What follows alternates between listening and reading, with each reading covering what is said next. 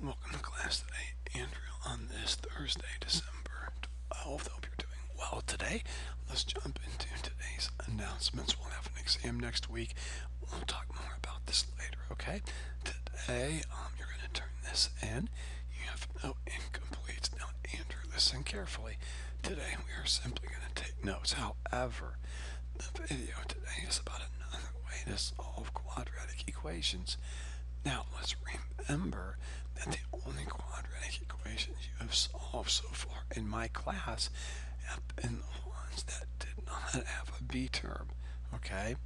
And the method you used was called the square root method. Now, listen carefully, Andrew. The square root method only works on quadratics that don't have a b term. So, what are you going to do when you come across a quadratic that does have a b term?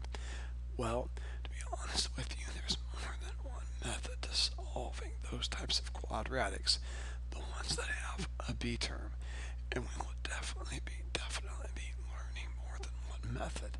However, today we're going to be learning a method called completing the square. Okay, it is the most difficult of all the methods, so at least we are getting it out of the way at the beginning.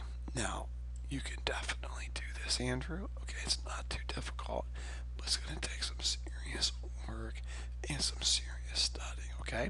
So please take great notes today and pay attention. We're going to work on homework tomorrow. Today, just watch this video, okay? And that's it. Have a great day.